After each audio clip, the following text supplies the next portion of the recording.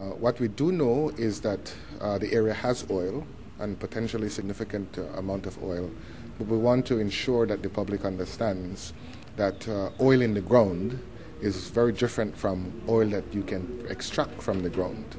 The extraction of oil from the ground is dependent on two primary features of the rock in which it is found. The first is the porosity.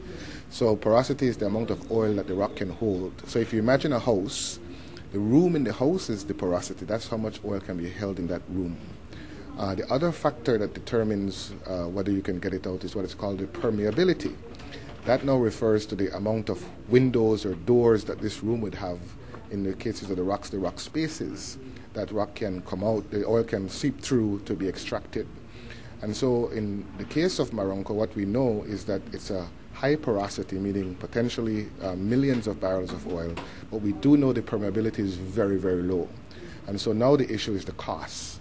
How much will it cost to actually extract the oil? And so at this point, the department, the Geology and Petroleum Department and the ministry and the government are unable to determine whether this find is commercial or not. They will actually now embark on a number of stimulation enhancement techniques that will allow us to determine how much they can take out, and then that, of course, is what everybody wants to know.